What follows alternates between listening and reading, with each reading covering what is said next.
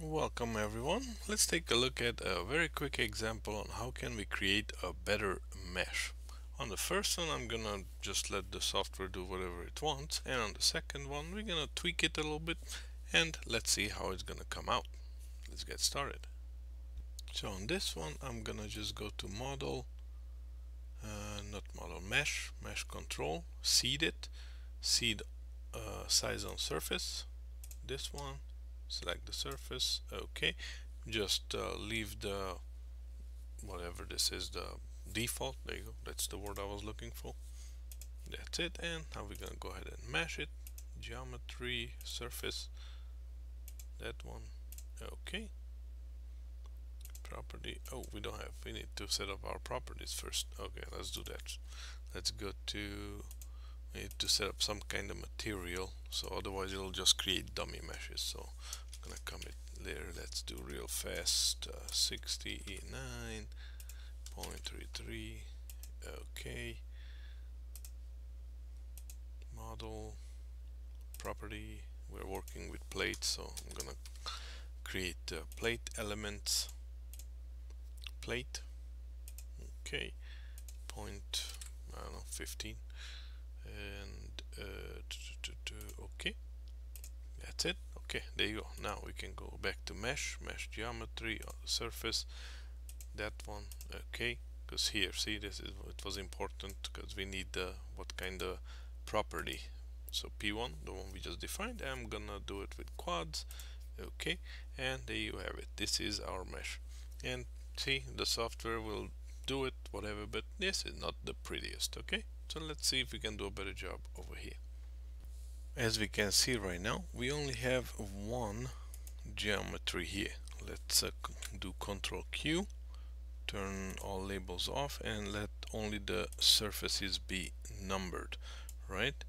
So we have only one surface here. So to do a better mesh, we could partition it into several pieces that will help the software when it calculates to guide it better. So let's go to geometry, curve, line, let's do vertical, and here we'll pick, let's see, I want to do a midpoint, so I want to do the midpoint of this, and okay,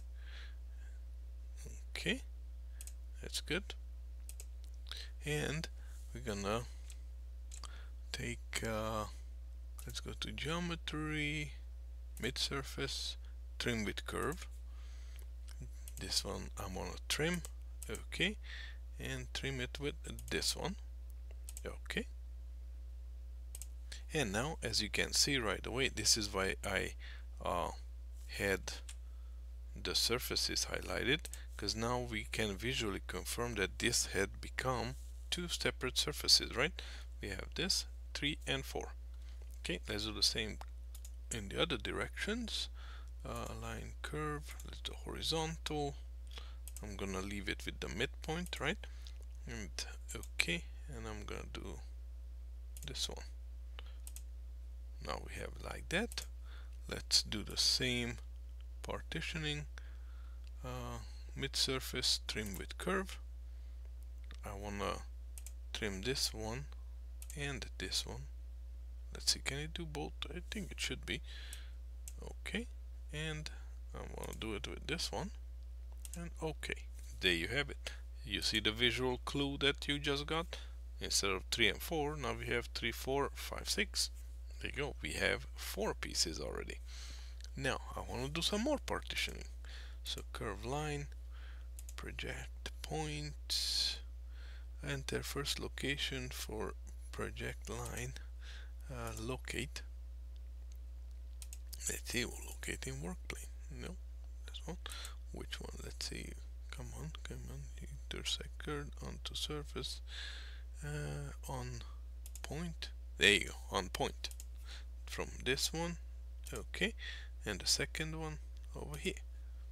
Okay, there you have it. That's what I wanted. Let's do another one, the other direction. This one, okay. This one, okay. Cancel. That's good enough for now.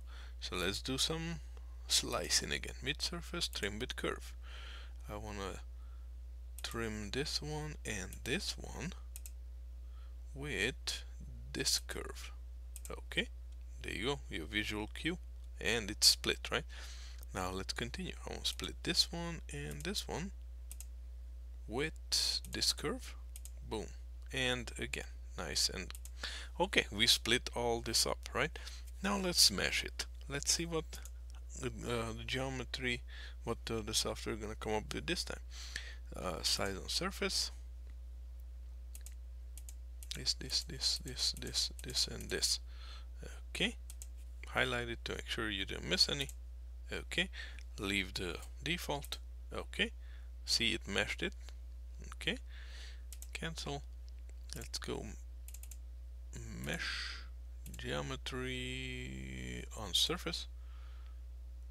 This, and this. Whew. Okay, there you go. Okay, with the P1, the plate elements that we leave this one. Okay, and there you go. A bit more better looking mesh, probably. Or if you don't like that, there you go. Let's go back. Control Z, get rid of it. Mesh, geometry on surface. You can, instead of one by one, if you have a lot of them, you can do a box select. Okay, and instead of quads, let's do tri. Okay, there you go.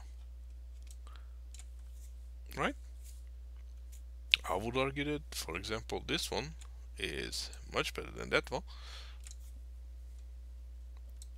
Alright, there you go. Quick video on meshing. Hope you learned something. Have a good one. Like and subscribe.